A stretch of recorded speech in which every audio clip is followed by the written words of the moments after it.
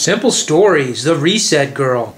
Now these are a little more scrappy items that came after the original planners, but it all kind of works together. Yeah. We've got up top the snap pack, which gives you a variety of snap cards, sizes.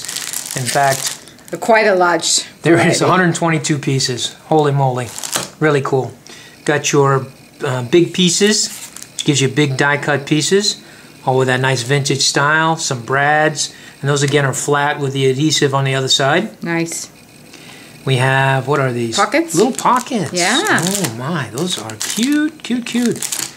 And next to it, we've got cards. Yep, double-sided cards. Yep, take your order or use it in your planner. Yeah, for notes. 6x6 pad, chipboard. You can see, maybe you can't, we've got some foil accents, at least on a few of the pieces there. That's pretty cool.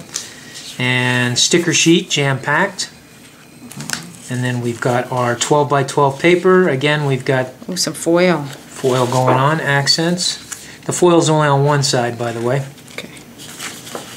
Oh. Can't stop. Awesome.